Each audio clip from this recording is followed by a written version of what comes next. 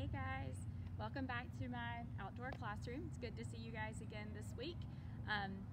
Before we get started with today's lesson, I wanted to let you guys know that my Seesaw classroom, if you were not able to get signed into that last week, there is a new code this week.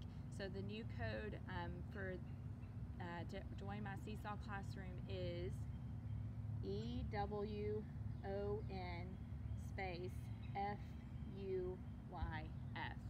So just go to the Seesaw app, choose that you're a student, and then when it asks for the teacher code, this is the code that you're going to type in there. And then you'll just sign in using your Google password, ID and password. All right, so today I want us to talk about a symphony. Have you ever heard the word symphony before? A lot of times people will use the word symphony when they're talking about a certain kind of song, and that would be the correct way to use the word symphony. A symphony is actually an elaborate musical composition, and it's usually written for the entire full orchestra to play. So if you remember last week, I showed you guys a picture of the orchestra, and look at all of those people holding all different kinds of instruments. And so to write a symphony, you would be writing music for all of these different kinds of instruments to play. And there is a very famous composer by the name of Mr. Ludwig van Beethoven, and Beethoven is famous for writing symphonies. Just a little bit of background information on Beethoven.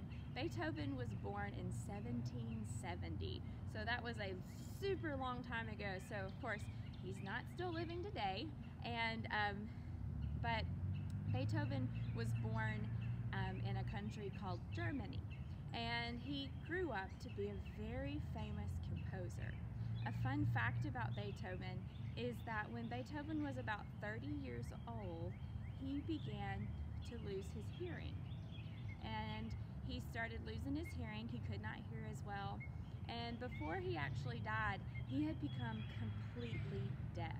Can you imagine how devastating that might be to somebody who had devoted their entire life to music, to all of a sudden not be able to hear anymore and be completely deaf? I think that would be really devastating. But Beethoven did not let that stop him. He kept composing music, he kept writing music, even though he couldn't even hear it. I think that's pretty cool. But Beethoven wrote 9 symphonies, just 9 symphonies, but they're all very amazing and spectacular. 2 of his probably most famous symphonies are going to be Symphony number 5 and then Symphony number 9. Let's take a little listen to Symphony number 5 and see if you have heard this famous symphony before.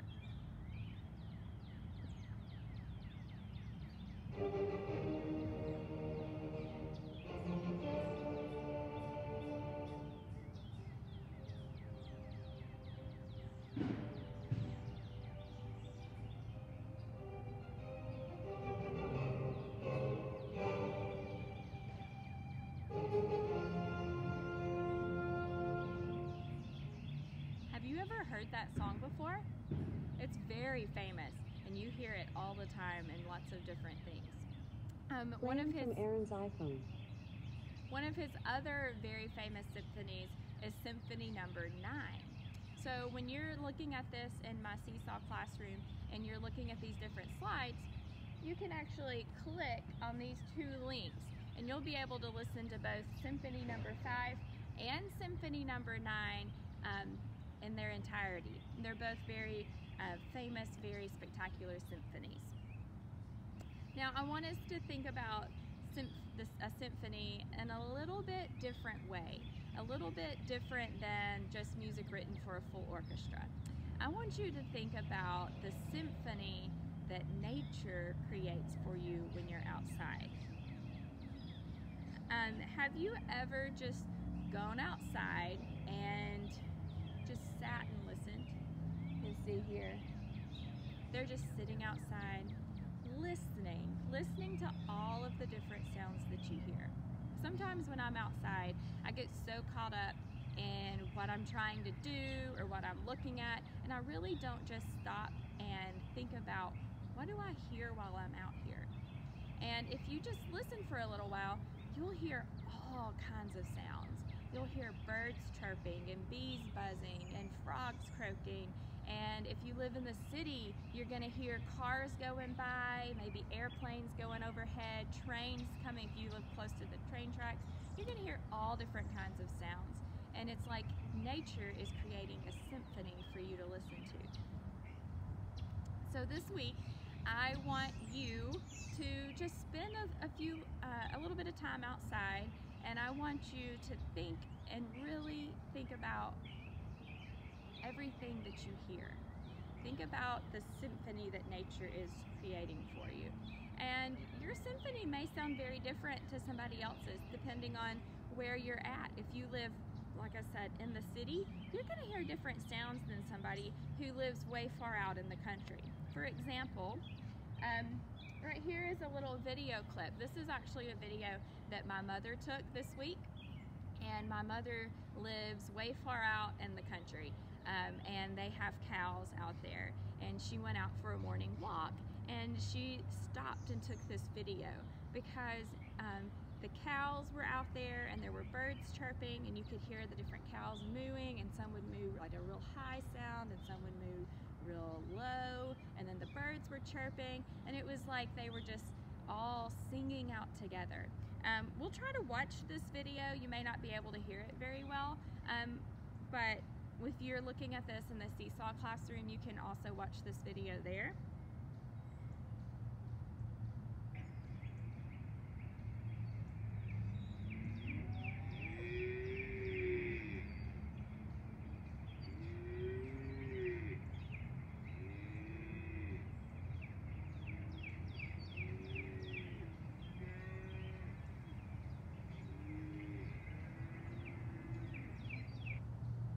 Could you hear all the cows mooing and the birds chirping? It really kind of made a pretty little song. So this week, when you are doing your nature listening, I want you to just take a piece of paper or a notepad outside with you, and as you're sitting out there and you're really focusing on listening to all the sounds, I want you to write down every single sound that you hear. It could be a loud sound or a soft sound. It might be a sound that an animal makes, or it might be a sound a person makes. Maybe you have little brothers and sisters that are running around. That's part of the sound too. It could be nature sounds like birds or the wind. It could be sounds that machines make, like cars or automobiles, things on the road. So every single sound that you hear, I want you to try to write down what it is, okay? And then after that, you are going to try to decide what instrument in the orchestra would make that sound. So you can see here on my piece of paper, I wrote Mrs. Cayson's Symphony, because these are things that I heard outside. And I heard the birds, so I wrote down birds. And the instrument that I think, the instrument in the orchestra that I think might play that sound, or make that sound, is the flutes. I put down the buzzing bees. And the instrument that I thought might make that buzzing bee sound, it could be the trombone. Another one that would be a really good buzzing bee instrument is the snare drum. The rustling leaves, I was trying to think of something that would make a little shaking sound. So I put maracas, maybe like an egg shaker or something like that. And you know, sometimes just the wind blowing itself makes the noise. So I put the wind blowing, and the instrument that I wrote down was the wind chimes. So on your piece of paper, give your symphony a title. It could be just your name, that's fine. Write down a list of all of the sounds that you hear. This is just a few. You may have 10, 15, 20 different sounds that you have written down. And then try to think about, what instrument do you think would make those sounds? And after you have written down all of your sounds on your piece of paper, take a picture of that piece of paper and then post it under that assignment in the Seesaw app. I cannot wait to see all the different sounds that you guys hear this week, and I hope that you guys really enjoy nature's symphony that it creates for you. Bye!